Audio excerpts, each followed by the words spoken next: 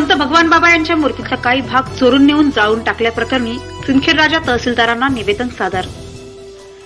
सावरगाव घाट तालुका पाटोदा येथे संत भगवान बाबा यांच्या स्मारकाचे काम सुरू आहे।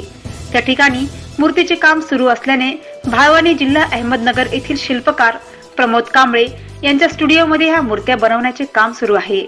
त्या ठिकाणावरून अज्ञात व्यक्तीने मूर्तीचा काही भाग चोरून शेतात नेऊन जाळून टाकल्याप्रकरणी वंजारी समाजाच्या भावना दुखावल्या आहेत। त्यामुळे अशा माथेफिरूला तत्काळ अटक करून कारवाई करण्यात यावी या मागणीचे निवेदन सिंदखेडराजा तहसीलदार यांना देण्यात आले। यावेळी वंजारी सेवा संघाचे प्रदेश उपाध्यक्ष अश्विनी सानवसह समाज बांधव उपस्थित होते। महेंद्र मोरे, महावाईस, सिंदखेडराजा।